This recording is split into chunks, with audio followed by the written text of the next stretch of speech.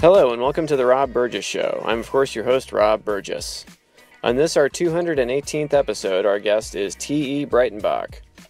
T.E. Breitenbach, born in 1951 in Queens, New York, is a self-taught American artist, best known for his painting, Proverb Idioms, a raucous and comical depiction of over 300 common proverbs and cliches. He also collaborated with Jim Morrison of The Doors, shortly before Morrison's 1971 death, on a painting intended for use on his An American Prayer album. T.E. Breitenbach was the youngest person to receive a Rome Prize Fellowship in Visual Arts. Inspired by the castles and museums of Europe, he returned home determined to build a castle studio to house his art and eventually become a museum. During the planning stages, he painted Proverb Idioms and later published it. He also writes musicals and in 2016 produced Hieronymus, a musical fantasy, the story of an artist with a too large imagination, available as play-on-demand on PBS. His websites include tebreitenbach.com and ourmusical.com. And now on to the show. For people that don't know who you are, though, would you mind just go ahead and just introduce yourself real quick? Oh, my name's, I go by the name T.E. Breitenbach. I'm best known for a painting I did on posters, which I sold $250,000 of, called Proverb Idioms. It's full of common sayings, like a carrot eating a carrot. See, why would you eat? My head with a little threaded neck is, you'd forget your head if it wasn't screwed on, things like that. Also had a painting I did with Jim Morrison of The Doors. I've also been building a castle out in upstate New York, all by hand from the materials from the property. And I have a musical on PBS about my favorite artist, Hieronymus Bosch.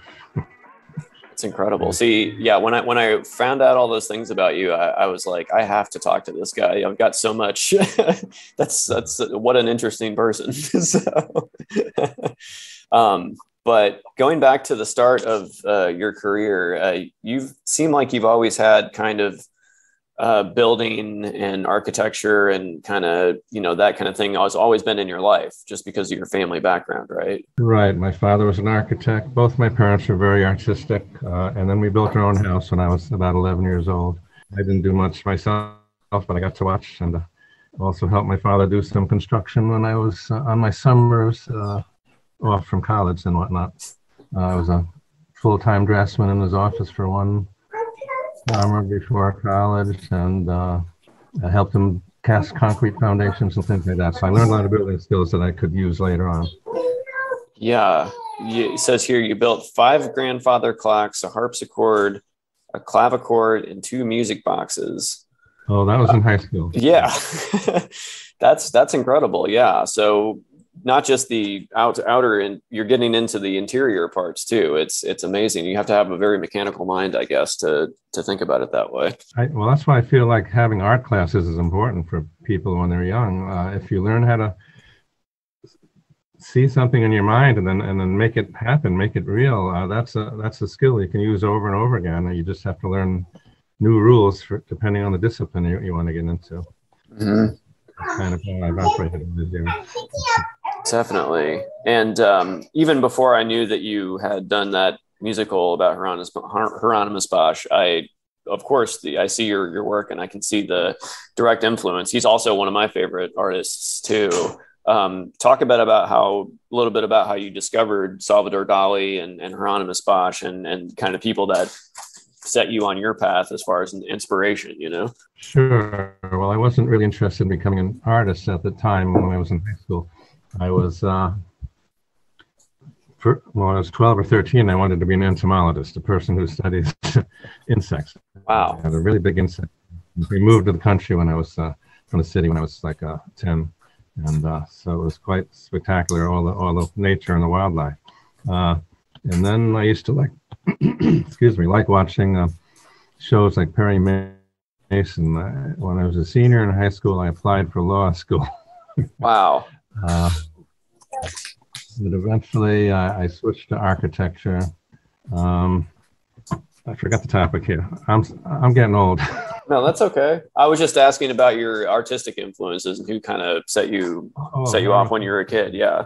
Yeah. So the thing is, I was doing those grandfather clocks, and so I had to teach myself how to paint because I was doing roses and things on flowers on the dials, and I was just imitating some greeting cards that I had. But my painting turned out to be much more realistic than the card, just by accident, because I didn't really know what I was doing. But I discovered, if you exaggerate the shadows and the so forth, you can really make those images pop out. So, and at the same time, so that's how I taught myself to paint. But at the same time, I was, one of the students at my school did a talk about Salvador Dali, and I had never heard of him. I was more familiar with some of the modern artists because of some of the museums we'd gone to when I was in New York. And I tried some of the abstract art. But Dali, the paintings were so bizarre. And then I shortly after that found out about Hieronymus Bosch and this Garden of Earthly Delights. My parents had an art book on our shelves with the painting in it. So I immediately started doing some canvases that summer before I went to college. Like I said, I ended up, though, applying to architecture school. I was a full-time draftsman that summer before college. My father had his office in the basement of our home, so I got to look over all the workers' shoulders and learn how to draw plans. And I was constantly making the plans for my future house. But when I went to Notre Dame, I already knew how to do this stuff, so I was kind of bored silly. But I was definitely into all these paintings I was doing. And I put them into a student art show there. Nobody knew who I was. And I was just listening, but they were like surrealism. And I was just listening to all the comments. And I got really excited about this weird stuff. Oh, this guy's on drugs. I thought he was a chemistry major. I don't know where they get these things from. But I was amused by it. Yeah. But you're playing you're playing guitar all through this time, right? Growing up, and not just guitar, you're playing other instruments too, I guess. Yeah, my mother taught me the mandolin, and then I learned some snare drum and flutophone or recorder, I guess is the proper name, in school. And then I learned guitar on my own. She taught me some piano, but I never learned to read music for it. But I'm good on the piano, composing things and stuff. It actually helps. When I did those musicals, I have this friend who's been a child prodigy in music since I knew him at around age 10 or 11. And but he told me it's hard for him to compose a song because he can just sit down and play anything you ask him to without any sheet music, all 12 fingers. He can play 2 songs at the same time. But so he never knows if he's making up a new tune or if he's something just coming through his subconscious that he already knows. Whereas me, not knowing all the fingering very well, I know what the chords are and so forth. But so I create a lot of happy accidents, and that's actually a nice way to write songs. You come up with some original things. So that's what I started doing. Right, but you were into the Doors right away as soon as you heard them, right? I mean, yes. In high school, I was in a rock and roll band. And I taught myself to lead guitar, so I was kind of Robbie Krieger. But we were really into the Doors. We played most of their songs, and we even named our band Persian Night after one of his lyrics. I forgot the song that's. Nice. Yeah. But you reached out to Jim Morrison just kind of out of the blue, right? You just kind of cold called him, right? After I was in college just the 1 year and had really developed my art skills and made some nice paintings, I think what happened is I bought his new book that he came out with, Lords and the New Creatures, a poetry book. I was always impressed with his lyrics. They're always a little bit crazy, a little bit surrealistic. So just out of the blue, I decided to write him through his record company, Elektra, and see if he might be interested in having me do a free painting for one of their album covers. And so I was just a sophomore, and I was just starting out. And early October, he wrote me back. I was really surprised. He said, "Let's do it." And he wanted me to do a triptych, which is a 3-paneled painting. And he gave me the ideas especially for the side panels. He was very specific. In the center, it was a little more general, so I borrowed things from his poetry and so forth. Kind of hellish visions, actually, in the middle panel. Anyway, he liked it, and he wrote back and asked me for some color transparency. So I sent him that, and then in March, I got a letter from his secretary saying he had moved over to Paris, and then he ends up dying. But that he wanted to use it on his album of poetry. So, but then he ends up dying, and the album came out. It was called The American Prayer. His poetry album came out 7 years after he died, and by that time they had lost contact with me, or didn't know where the transparency was, or how to contact me. You know, there's no internet back then. Right. Had no website or anything like that. Everything was harder. Yeah. My initials.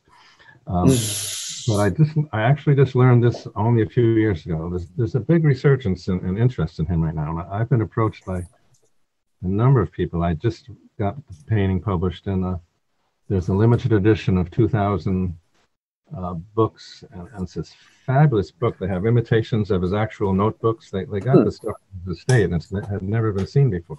Wow. A 600-page book, and it's all wrapped up really cool. But it's got a picture of my painting and the letters from him. And then John, what was his name? Frank Lissandro, his friend, wrote in that book that he remembers Jim telling him that T.E. Breitenbach was making the triptych for the album cover for this. But that's what they say. That's all they say about it. Meanwhile, I got two other authors contacted me. One wants to use it on the title, on the cover. And then a Spanish documentary company contacted me. They were writing a documentary about Jim's last days in Europe and what he did. And this is where I learned out that he was connected to Hieronymus Bosch, and that is why he was so interested. Wow. Okay.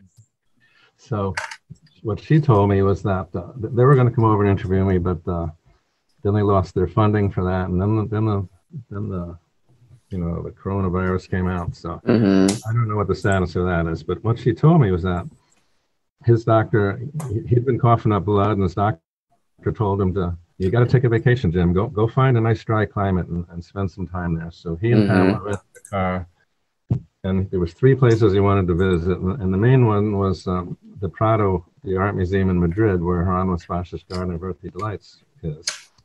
And I learned from them that he had written a paper about Hieronymus Bosch for college, and so he was really into that stuff. So that explains why my pictures were a hit when I sent them to him. It's just too bad they didn't know where to find the images after they finally came out with it. Yeah, right. But that's amazing. That's incredible. Yeah, no, I can totally see how he would be into Hieronymus Bosch just based on the poetry and lyrics and stuff. It seems like the dark visions. I just love the way Hieronymus Bosch's paintings look. I love how it's simultaneously completely realistic and yet totally grotesque and imaginary, but like somehow fused together. It's really amazing style. So I ended up writing a musical about Hieronymus. Yeah, that's what's on PBS right now. Cool. And partly autobiographical. Apart from helping my father years ago, I have never had a job. I've always worked for myself. I've been really lucky. That's incredible. Robert Burgess painting was a big hit when I published it. But my wife used to ask me, how can you stand to be home alone all the time by yourself? And I would tell her, because I'm not home. Meaning you get so absorbed into these worlds you're creating as an artist that you don't even think about your surroundings anymore. And she could come home and find me laughing or crying, or, I'm just getting into some scene or maybe some dialogue for one of my musicals or whatever. Yeah. So this musical is actually about his imagination is so large that all these creatures he invents for his paintings are alive and they live in his house. So when he falls in love with a girl from the real world, how do you explain this stuff? Go hide, all you guys. Go hide. It's a romantic comedy, and there's a villain in there that also wants her. And a lot of fun, and PBS accepted it It's been on there about 3.5 years. Play on demand if you look it up. You can actually have an easy website that people can go to, ourmusical.com. It has links on there for it. Cool. And also the trailers and an aha piece they made about the making of the musical. But I want to talk about Proverb Idioms. It's just such an incredible work because you've got, like, you get so, like you said, I can see how you get so involved in the details. How did you come up with the idea? First of all, how long did it take? Did you have a limit of how many you wanted to include in one painting? Were you like, I can't fit another one of these in here? It was a little harder back then without the internet. Yeah. I found some books and I kept asking friends, collect all the sayings you can think of. What got me onto this topic, though, there was another painter who my paintings actually resemble more than they do Bosch's, Peter Bruegel. He did a painting of Dutch proverbs. And he wasn't original with the idea. It was actually kind of a fad back then in the area where he lived. And there was a fellow who did a big engraving, and I see some of the same images in both pictures. I was reading a review of that painting, and the fellow commented how colorful language was back then. And I started to think about all the weird things we say, all the cliches and all the puns and stuff in our language. In fact, I've been told by people that ended up taking one company used to take my painting to 100 different countries where they're teaching foreigners how to learn English. But we confuse the heck out of people because we use so many cliches when we talk. I started to think about it. And yeah, we have so many colorful sayings of our own. This guy's crazy. So it became a challenge for me. It would be so popular, but I had so much fun doing it. And it took about a couple of years. I was still doing it at home at the time. I was 25 years old. Wow. Started taking it to some craft shows and things, but I couldn't get people to go away. They got involved with it. And finally said, you got to make a poster of this. Yeah. So that got me started, and that was a good way to go. So I've been able to keep all my paintings all these years, and I put them in a trust along with the castle I've been building to be a museum one day. That's my final wish. And I had about a dozen other paintings with different sayings in it, like with different topics. So there's one about food and recipe names, one about plant and flower names, one about computers. In fact, IBM asked me to do one about computer jargon. Wow. I'd have one with Shakespearean quotations, and one called A Picture of Health, the medical terms and things. So, yeah, they're just very funny to look at. I paint them quite literally. Usually, you got to figure them out. I put a list of them on the posters, and people have good fun with them. I've gotten so much great email over the years, and people like a bunch of lawyers from California, they had bets going. They want to know what the answers were for this and that. Another lady whose son had just died, but she saw him in my Shakespearean poster. It's called Shakespearean. And the one figure who was being dumped into the water looked just like her son and her other son, who was helpful, and she ended up sending me a whole binder full of things about that painting that really touched her. So wow. I've been deeply grateful. I don't really have a big ego about this. I'm just so grateful that I feel blessed that people like my work, and I will give it back in the end. Mm-hmm. That's incredible. Yeah. Is there ever a time where you complete one of these and then you're like, oh, I forgot one, or I just heard a new one that would have worked great? No, I start the list for my next. You start the next one, right? I did four Proverb Idioms paintings. Wow. Okay, got you. Numbered Proverb Idioms 2, Ultimate Proverb Idioms, and Proverb Idioms 4, Who Missed the Boat. So are you planning the fifth one, or is it over? Are you done? You think you got them all? I do have a list going, but oh, you do? Okay. I don't think I'll live that long to do all the paintings. You should see my to-do list. I bet. 3 other musicals, a play, a whole bunch of paintings I still want to do. Right now I'm doing, before I connected with you, I was just transferring my drawing to a large panel. It's going to be my biggest painting ever. Wow. Called Pure Imagination. This time there are no sayings, no allegories, no jokes. Mm, People, there's houses that are alive, and there's creatures, and it's just going to be just for fun. that's cool. Yeah. And then you've got you mentioned the jigsaw puzzle element. When did that come about? Who suggested that to you? Oh, well, at one point I got an agent from Albany, and he contacted Bits and Pieces first. It was a big company, and they sold 40,000 jigsaw puzzles. And they did a contest. It kind of wasn't fair because the posters are already out, but people have to guess how many, find all the posters and find all the sayings in the thing. One lady, it only has like 306. One lady came up with 700 sayings. Mm, More were in that painting. wow. It's always entertaining. Tell me about, you mentioned your castle a little bit, but tell me about that project, because that's just amazing that you've taken on such a long-term building situation. Like, what was your initial plans for it? How have they changed over time? What's been some of the hardest part? Sure. Well, I've always been interested in building my own home. I've learned those skills from my father. And when I was about 12 years old, me and my mother built probably a couple 100 feet of dry stone walls for plantings around my father's house. He built a very modern Frank Lloyd Wright style house with big overhangs and so forth out of redwood.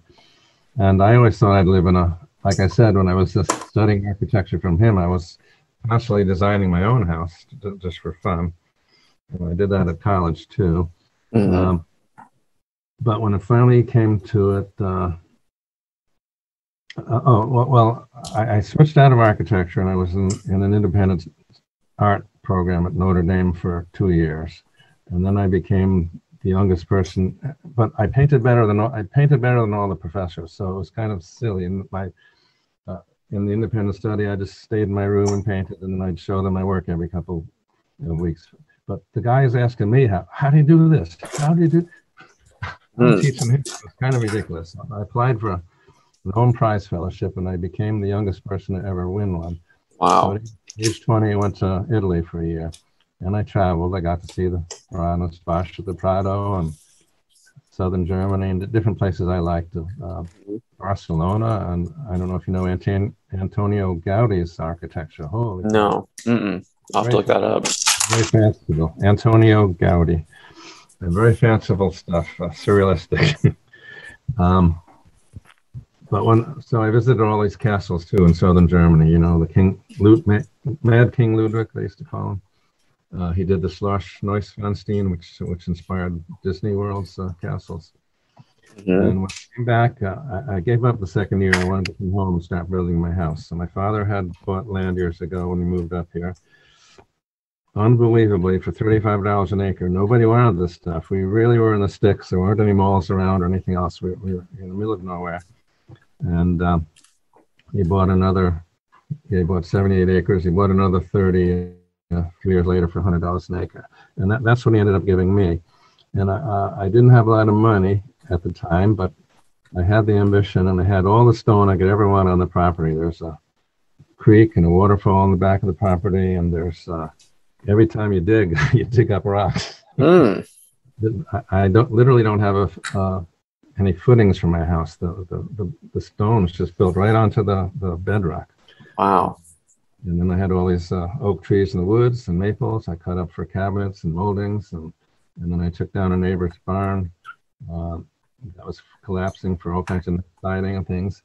I'm getting ahead of myself, but I came across a book called The Octagon House by Orson Fowler, and it started a fad in Victorian times. It was written in the late 1800s. I don't know what it's like where you live, but up in here, there are several villages that have at least one octagon house in it, inspired by this book. But he talks about how practical it is to approach a circle when you build, because you have the least amount of exterior surface. It's cheaper to build, it's cheaper to heat. And then put that together with the stone, and it kind of spells castle. It looks like a castle or a fort. So I decided to start there. Plus, I wanted my artwork I wanted my house to be fireproof. So I literally cast all the basement walls. I cast the basement ceiling out of concrete. then built with the stone, and most of the inside walls are all concrete, covered with white stucco. I had a friend in Italy, though, who lost 20 years of his artwork because his studio burned down. So, Oh, that's terrible. well, I thought a castle was a good plan. Yeah. Very fanciful. Something can let your imagination go on a bit. So we built the octagon first. It was 36 feet across with a 45-foot tall tower and a flagpole. And 10 years later, I needed studio space, so I added on an even larger wing out the back. Actually, we're up to about 7,000 plus square feet here.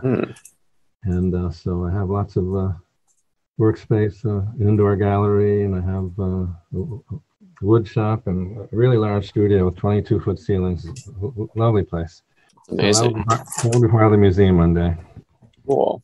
It's hard starting the museum, though, because while we're living here, I can't really open it to the public, and so I can't get a museum charter in New York State unless we're open to the public. So I attempted to, I designed a museum building I could build down the driveway, and we could still have the paintings on display at least, and have some exhibit space and public space and so forth. But I couldn't raise that. I don't think I can raise that kind of money. There's going to be a couple $1 million. So I don't have the right circle of friends. But yeah, that's just incredible. Now, what was like? Did you do the electrical as well, like the plumbing and all that too? Yeah. Wow. I learned all the skills. I did the electric plumbing and built all the Goodness. cabinets, built a lot of the furniture, built another grandfather clock for here. I'm sure you had to teach yourself all sorts of new disciplines just to finish the thing, right? In the end, you apply your imagination, but every discipline has some rules to it. Mm-hmm. You know, there's only so many ways you can do a painting to make it look real, and there's only so many ways you can miter corners to make a frame or a grandfather clock and whatnot. So, yeah, it helped to watch my father do a lot of this stuff. Yeah. My mother did some painting 2 years ago. Now, do you ever have people have weddings or anything there now? Actually, we did open up a wedding business here. Cool. We have a website, rentourcastle.com, but with the pandemic and ruining the lawns all the time, we kind of gave up on it. We still have we still have ceremonies here and different workshops. We just had a really cool workshop for aspiring models and photographers, and they set up all kinds of, I have a big garage here, which will be a visitor center someday, but they had all kinds of interior sets, and then all around the castle, they used the grounds. They had amazing costumes. That was a lot of fun. I did a stone wall building workshop for the local land conservancies for their volunteers. I had to repair the old stone walls and things like that. And we had a model come up from New York City to do a romantic shoot here for her engagement pictures. That was a lot of fun. Oh, neat. She brought up her whole team with her, a hairdresser and her husband had all kinds of cool braids and things. They were pretty cool. So they were all in medieval dress for this. We had a really neat goth wedding here last fall. Oh, yeah? Everyone was asked to wear red or black. And some people had masks. It was very amusing. Oh, that's funny. So maybe I'll put up a pavilion sometime soon, and then we can go back to start having art activities here. One good way to start, maybe. Yeah, definitely. Yeah. But what is your advice to younger artists who are just starting? My 8-year-old son, especially, and my daughter, who's sitting right beside me here, who's 5. They're both great artists, and definitely we're learning about Monet right now. So, well, first of all, if I want to make a living from it, you have to realize that if you go to art school, they're not going to teach you that. It's one of the harder. There's 50,000 artists in New York that want to have that same dream, to get famous at a gallery and be written up in all the magazines. That part doesn't happen. So at least be realistic. It might be more practical to be an art teacher or something like that. But practice that art. It's a really good skill. Use it and use your imagination. Try to think outside of the box. We're all influenced by other people, but try to think of new things. Mm-hmm. Well, if they ever want to try it, I do have an online painting course. Oh, cool. Yeah, go ahead and plug that. Yeah, please. Well, you'd have to go to my regular website and link to it from there. Okay. Or purchase it on my store. Yeah. Well, my regular website, it's tebreitenbach.com, but there's a couple of shortcuts. You can go to Proverb Idioms, the two words put together, proverbidioms.com, or posterpuns.com, and that'll get you there too. Okay.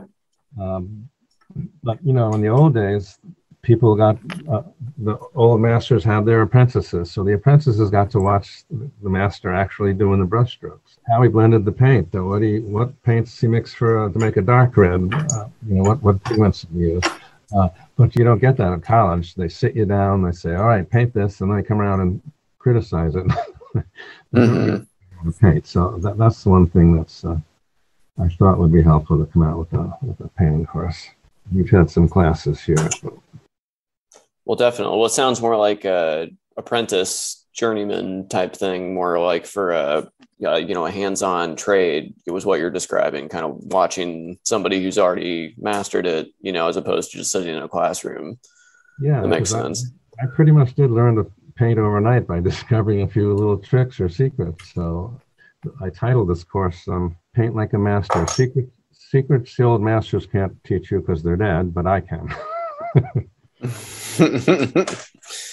But one question I do always ask here at the end is, what music have you been listening to lately?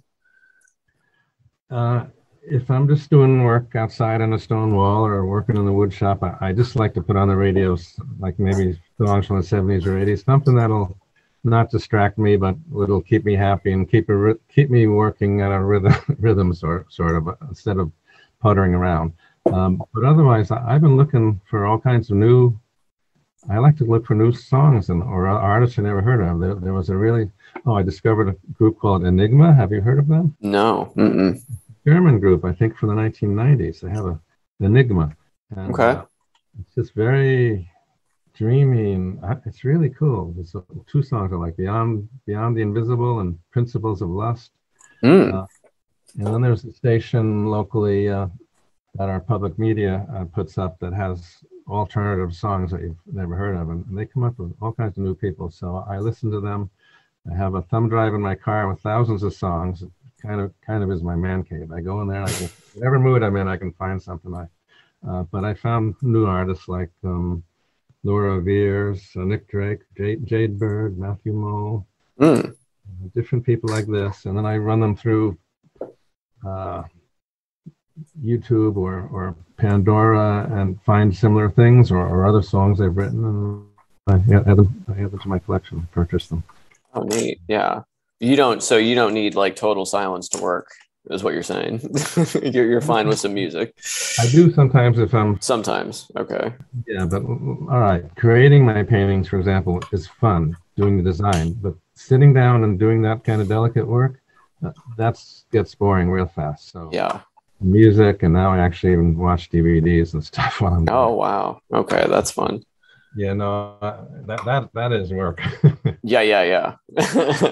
I can totally imagine. Well, those big paintings are almost 6 feet across, and I spend about 8 months working on that painting, from doing the drawing and doing all the painting. Well, great. Please check his work out if you have not seen it. It's mind-blowing. I love it. Thank you, Rob. Nice talking with you. Thank you. Have a good rest of your Sunday here. Yeah, you too. All right, bye-bye.